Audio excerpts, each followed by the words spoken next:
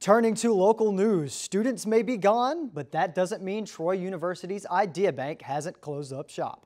In fact, it's working to help local entrepreneurs keep their shops open via its Take Control of Your Business Summer Workshop Series.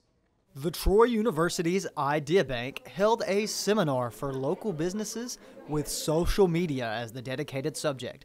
But where did the idea come from?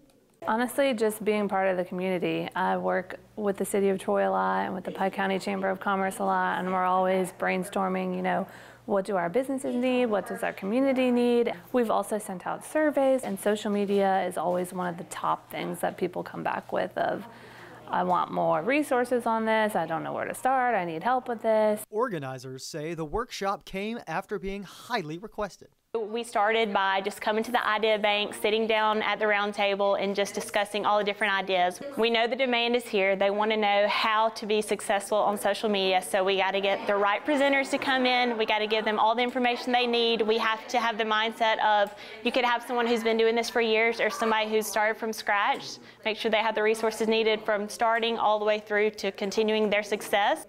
So what are some tips for seeing more success on social media? The biggest thing I'd say is to know your audience, to be consistent, to continue with your branding. Stay true to your brand, be consistent, don't be afraid to try new things, and just give the people what they want to see. Idea Bank continued its summer camp earlier today with its Work Smarter, Not Harder with a social media content calendar seminar.